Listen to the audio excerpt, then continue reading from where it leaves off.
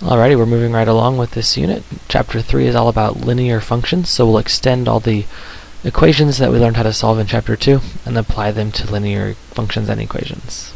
First section, 3.1, graphing linear equations. So this is a funny title. It's called Graphing Linear Equations, but it's a lot more actually about using standard form of a line. So I'll talk about both graphing and using standard form. So the first definition or vocab word is what is a linear equation? Pretty straightforward based on the title. It's any equation that, when you graph it, forms a straight line. So the graph will be drawn by a ruler, or, well, oftentimes we'll draw them by hand, but it will make a straight line when you graph it. Now there's 3 different forms that a linear equation could be in, and we'll learn all 3. But to start off with, here's the first one, standard form. So standard form of a straight line. The definition is kind of, you can't really say it in words. It's one of the 3 possible forms, but really your definition is the equation, okay? So the 3 different forms of a line will be defined by their equation. So Ax plus By equals C is the equation for standard form. Now, the numbers, or the letter A, B, and C, they stand for numbers. So they're not variables. They are representing numbers, and more importantly, they have to be integers, which means they can't be fractions and they cannot be decimals. Also, the first one here, the leading coefficient it's called, the leading coefficient A has to be positive. And lastly, we put the Ax and the By, or variable terms, on the left, and we put the single number by itself on the right. So those are kind of the 3 rules for what you have to do to have an equation be in standard form. We'll do some examples of converting into standard form so you can see in action how to get these 3 things to happen. Okay, 2 more vocab words. These are ones we talked about before, intercepts. The x-intercept is where on the graph you cross the x-axis, and to find where you cross the x-axis, the y value is 0. Let me draw a picture here so we can kind of illustrate this. So suppose this right here is our straight line. Actually, let me choose a different color real quick. Suppose this blue line is our function that we're graphing. Where you cross the x-axis, this is the x-axis, of course, the horizontal axis. The place where we cross it right here, we have a y value of 0. We're not above and we're not below. So when the y value is 0, that's on the axis. You'll find your x-intercept. And likewise, the y-intercept. So this is the y-intercept. That's where the x value is 0. We're on the y-axis because we haven't moved left or right. And of course, this one was the x. That looks like x-intercept. Okay, so x and y-intercept are where you cross the axis, and the way in which you can find them mathematically with an equation is by setting the y value to 0 to get the x-intercept, and setting the x value to 0 to get the y-intercept. Alright, problem-solving tips.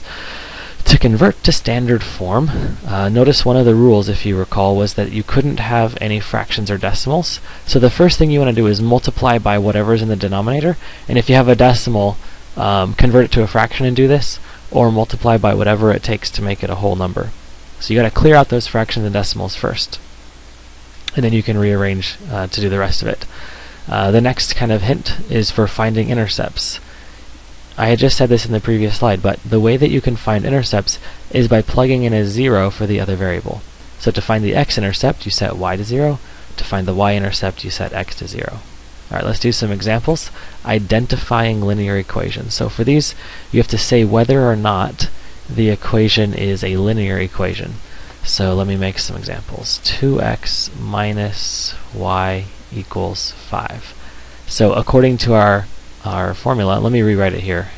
Standard form says Ax plus By equals C. Notice some properties.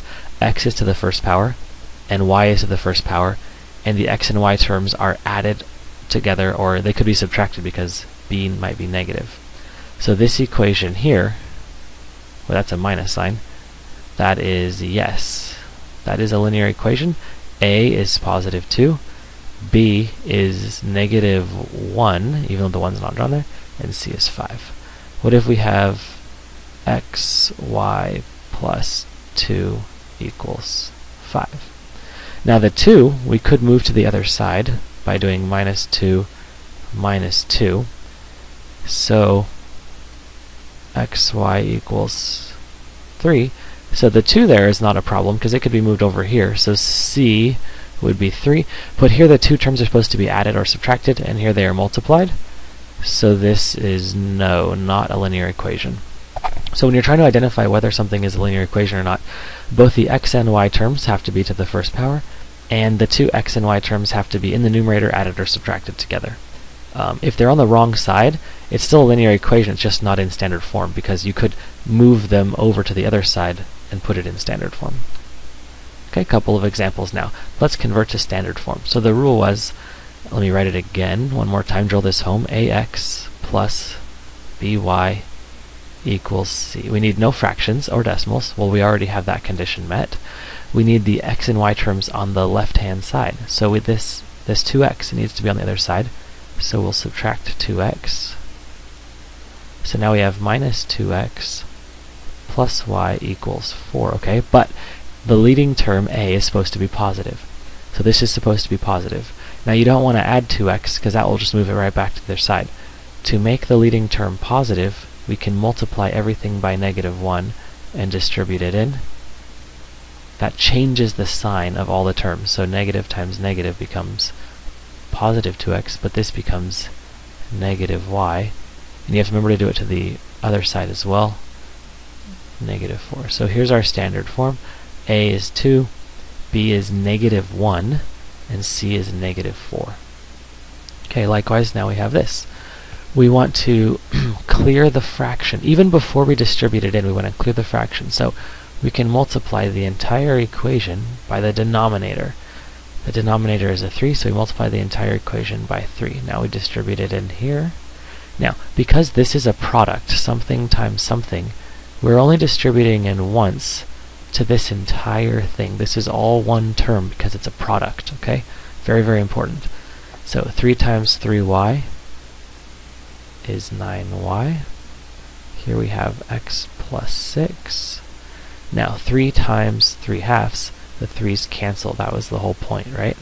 So we have a 2 here. Now we can distribute the 2 in. 2x plus 12 equals 9y. So I've got my x's on the left-hand side. I need to get my y's on the left-hand side, so minus 9y, and then I also need to move this 12, it's a positive 12, yeah, over to the other side. So I have 2x. Can I do this without showing anything? Minus 9y equals, let's see how clever we can be. There's a positive 12 here. If I minus 12 on minus 12, there it is, minus 12. So here's the equation in standard form. A is 2, B is -9, C is -12.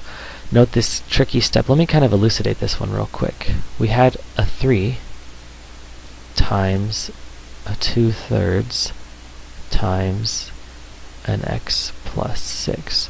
We have 3 different things being multiplied together. We can do them in any order. We could distribute these in first. We could even distribute the 3 in. But ultimately, the easiest thing is to do these 2 first, cancel the 3's, and then distribute the 2, right? So make sure that you're remembering that you can do multiplication in any order if you have 3 or more things. And furthermore, you want to pick the order that makes it easiest as possible. Alright, last example, here we go. Find the intercepts, x and y, and use those to graph it, okay? So to find the x and y intercepts, to find the x-intercept, I set y equal to 0. So in this equation, if I set y equal to 0, I have 2x minus 0 equals 9. That's nothing, right? So just divide by 2, and I get x equals 4.5. So that's my x-intercept. To get the y-intercept, pretty easy, set x equal to 0. So I can now have 0 minus 3y equals 9. Well, that's nothing, yeah, so divide by -3, divide by -3, and we get y equals 9 divided by -3 is -3. Now, to graph this, using those intercepts, it's easier than you might think. The y-intercept is -3, so on the y-axis we go down 3. And the x-intercept is 4.5. 1, 2, 3, 4, 5. Right there's 5. Let me change color for the graph. So the x-intercept is here, the y-intercept is here, and it's a straight line. We know this is a linear equation, so you only need 2 points to draw a straight line. So you draw a straight line, and hopefully yours is a little more straight than mine, but the graph looks essentially a straight line like that because we've got our 2 intercepts. So if you have an equation in standard form, finding these x and y intercepts and then using them to graph is a very good way to do a graph. That's it for now. In this section, remember that you learned to convert to standard form and to graph and find intercepts, or use the intercepts to make a graph. That's it for now.